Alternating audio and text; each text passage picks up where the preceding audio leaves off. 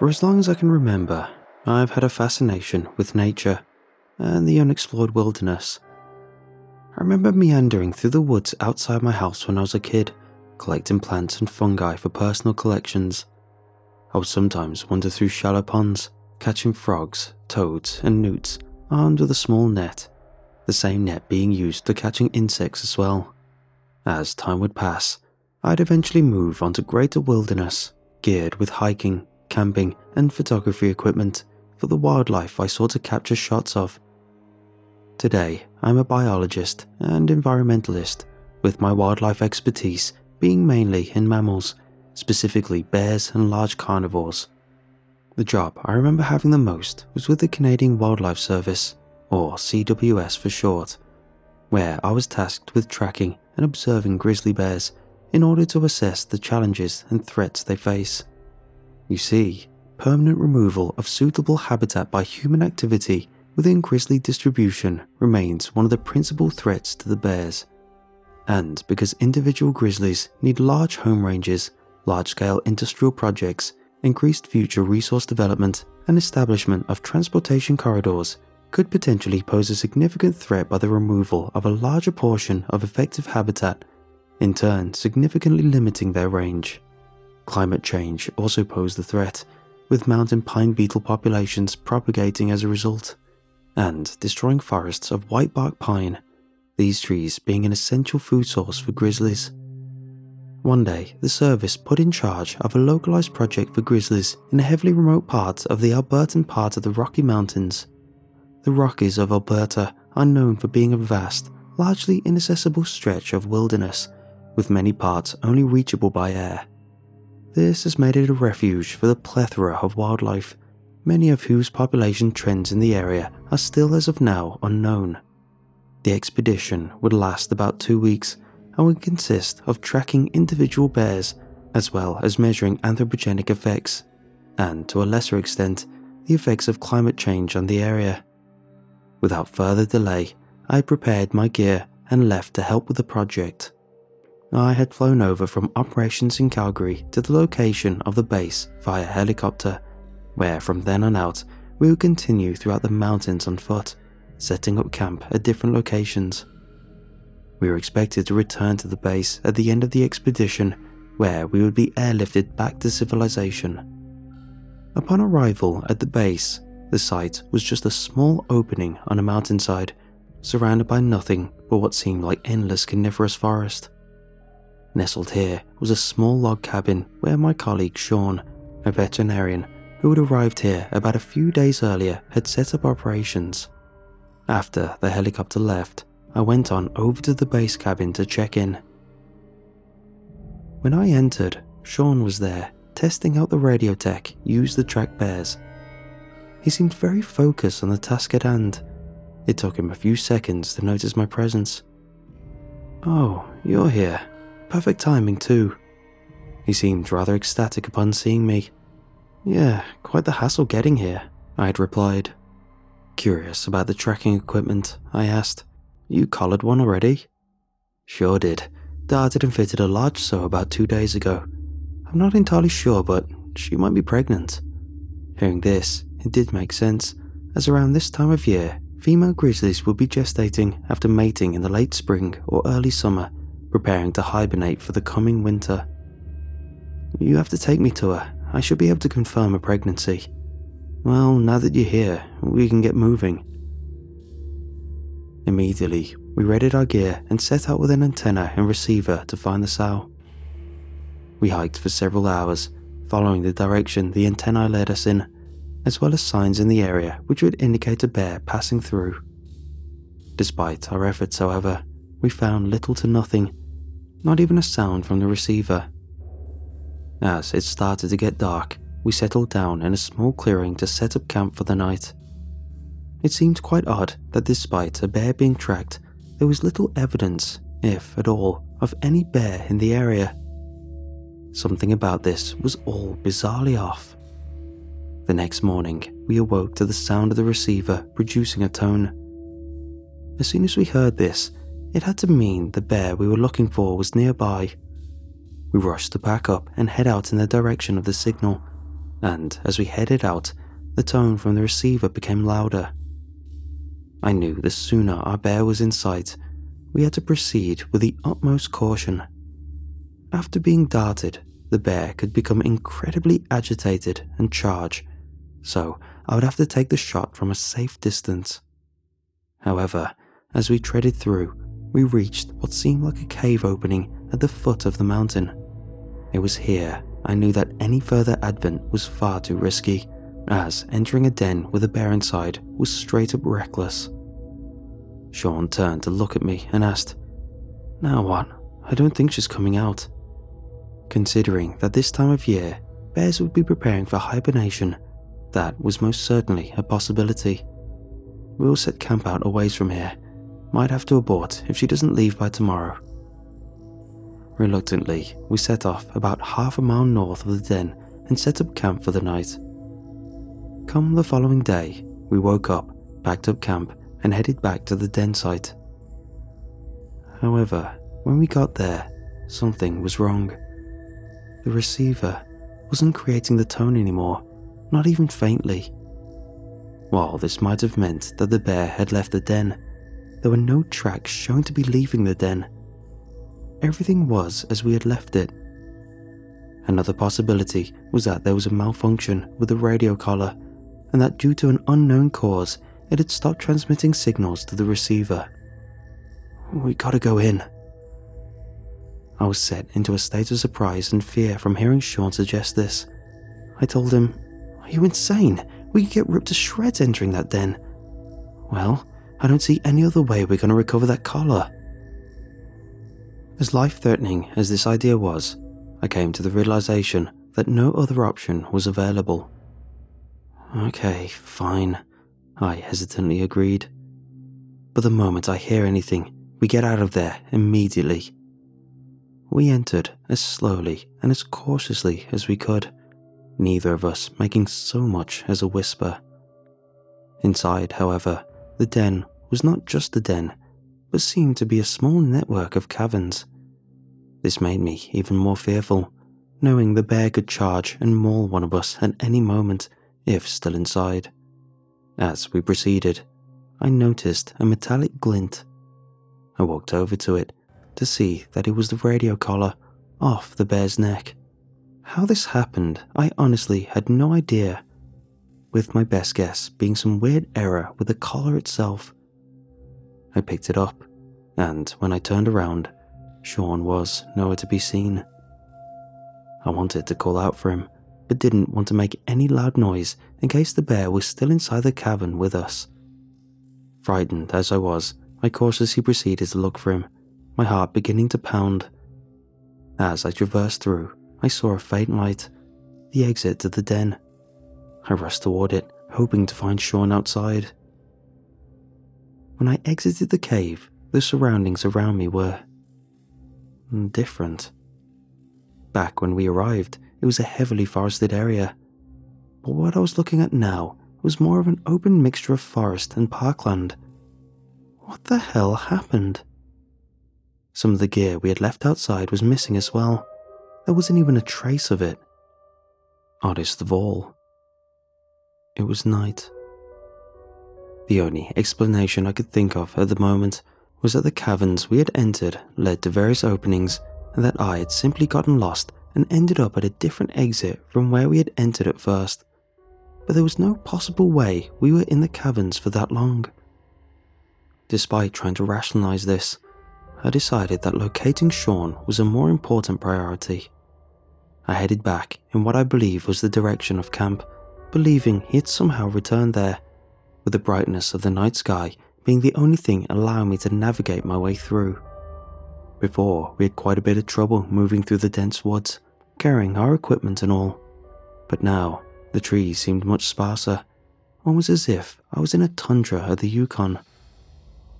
I just plowed on through, trying to make sense of what was happening, yet to no avail did I find any sign of our last campsite.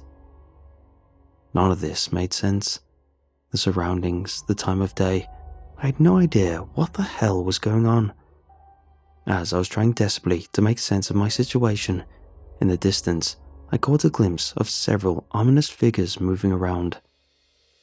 I wasn't able to make out what they were at first, but when I approached to get a better look, I recognized it as a small herd of caribou. My first thought was that this was good news, seeing as woodland caribou are a threatened species, and the fact that this area is home to a healthy, previously unknown population could aid in the species' conservation efforts. Yet at the same time, something seemed a bit off about them. Woodland caribou are characterized by a darker tone of fur, as well as thicker and somewhat pronounced antlers. These, however, sported a silvery coat, as well as a more curved antler shape, reminiscent of the barren ground subspecies found farther north. Could these have been some sort of weird morph, or perhaps a hybrid subspecies? I ultimately decided to move on and continue searching for Sean, in spite of things continuing to make no sense. I continued wandering through the brush aimlessly, still no success of finding any sign of Sean anywhere, and at this point I was tired. As soon as I got to the nearest outcropping, I sat down to catch my breath for a brief minute. I took this time to look up at the night sky. The view was, admittedly, beautiful. While it's easy to view the stars better in places far from civilization, as I've had the privilege of from time to time before, here it was unlike anything I've seen before.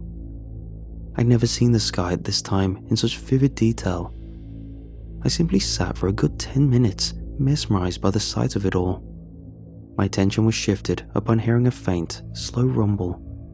The best I could describe it was a soft drumming noise that I could just barely hear, but I could somehow feel it, as if it was sending some sort of vibrations through the ground.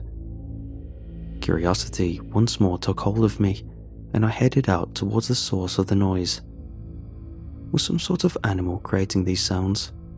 The largest animals in the region are wood bison, which do make deep grunts and low rumblings, although this sounded much more rhythmic. Wanting to find out, I continued in the direction the noise was emanating from. It started to increase in volume as I got closer, to the point where it started to sound more familiar, like I've heard this exact sound somewhere before.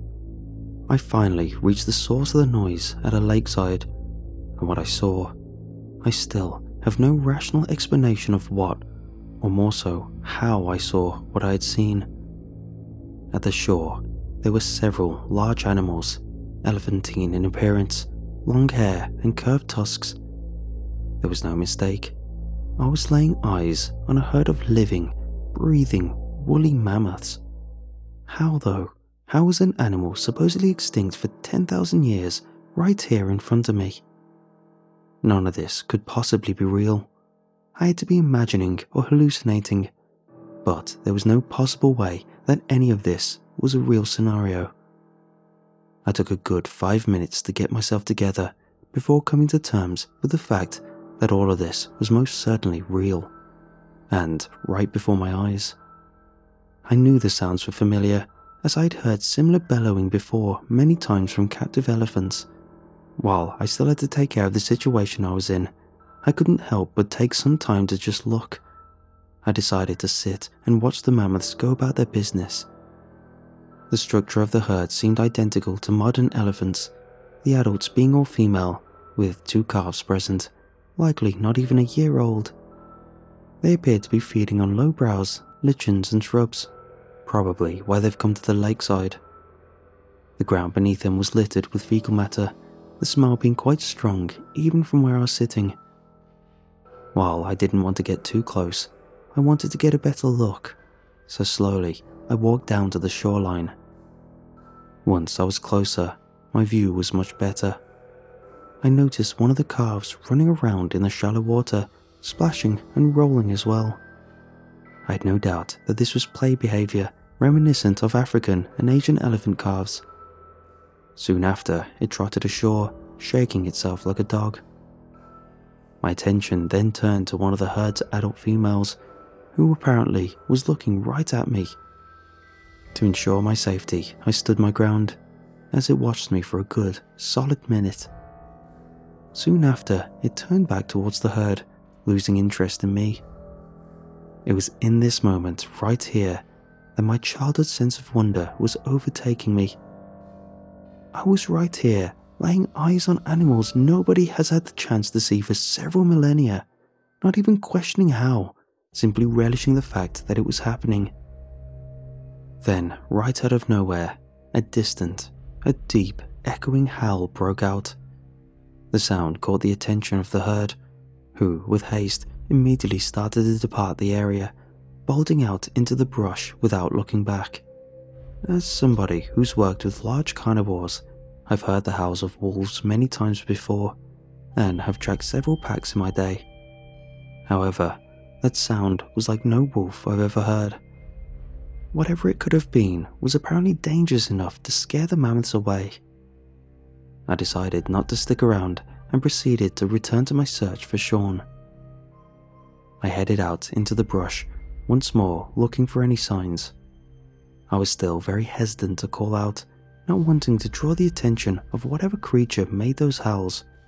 Then something off caught my attention, within a small grove of trees. As I headed over to inspect it, my eyes lit up in shock. It was the gear and supplies that Sean was carrying around with him, but all torn up, as if something had grabbed it and ripped it to shreds. The antenna used to pick up the radio signals from before was there, and was totaled. On the ground next to the wreckage were large footprints, seemingly canine in appearance, but larger than any wolf track I've ever seen. That's when I heard it again. This time, the sound was much closer, and was accompanied by faint snarls, hinting at more than one animal. My heart started pounding as I bolted back into the woods in the direction of the cave, not sure if Sean was even alive or not, but just concerned with getting out of here alive. As I was running, the foliage around me started to rustle. I froze up in fear, hoping whatever it was would run the other way. Then something jumped out. It was Sean, all covered in bloody scars with his clothes torn up. "What the hell? What happened to you?" "Run, just run, now." Not far behind him, I could hear faint howls and snarling. The two of us bolted out of there, not looking back, just headed for the caves as fast as we could. We finally got to the entrance of the caves. But then, that's when we saw them. Two large, dog-like animals jumped in front of us, gnashing at us with a deep, roar-like bark. This stopped us dead in our tracks, both of us frozen in utter terror. These things resembled some unholy conjoining of a wolf and a hyena. I've worked with plenty of large predators in my day, but these, I didn't know what the hell these were. The larger individuals had its sights locked on us, and with each second inched towards us closer, readying itself to pounce. As it slowly backed us away, two more appeared from behind us, baring their teeth at us to drive us towards the jaws of the other two, cutting off any route of escape. Now there was no exit, as all four of them closed in on us, preparing for the kill.